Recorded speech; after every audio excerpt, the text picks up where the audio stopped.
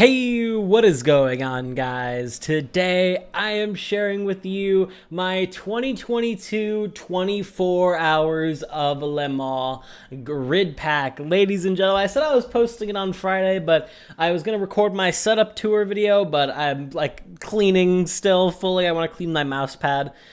So that's being pushed back to Friday instead, so just swapping dates, but I don't think any of you are going to complain about getting this video early, so here we go. The link is down below as usual. This pack contains 5 Le Mans hypercars, which is of course what we have in real life, 19 LMP2 cars, and 18 GTE cars, combining both Pro and Am together. I want to immediately start by saying you will need to purchase some of the mods in this video. For instance, you will need to buy the Chevrolet Corvette C8R from URD, the Porsche 911 RSR from URD, as well as the Aston Martin Vantage GTE. And as for LMDH, you will need URD's Toyota GR010 and Glickenhaus, as well as VRC's Rebellion R13. I'll leave the links to all the cars in the description below. Pretty much all the cars other than the Ferrari and the LMP2 cars I can, have out for free, but these are truly the best of the best mods, and, why not use the best if it is available? This pack will have you driving as the 709 Glickenhaus. If you want to change your car to whatever you want it to be, just swap out the car you want to drive with the Glickenhaus, as well as rearrange the grid if you're just doing a quick race. You don't have an LMH car starting all the way at the back.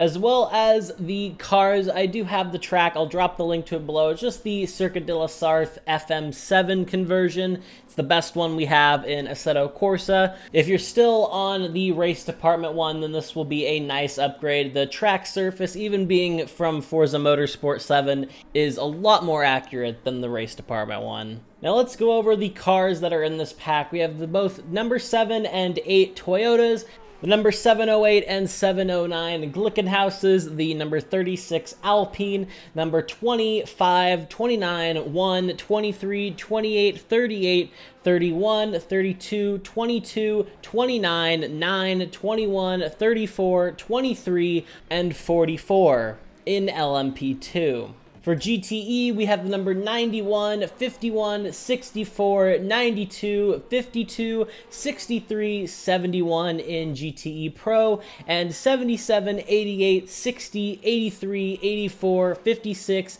33, 86, 54, 46, and 98 in GTE Am. We have a massive grid for this pack, and of course it's a massive upgrade over last year as well, because we were still using LMP1 cars technically.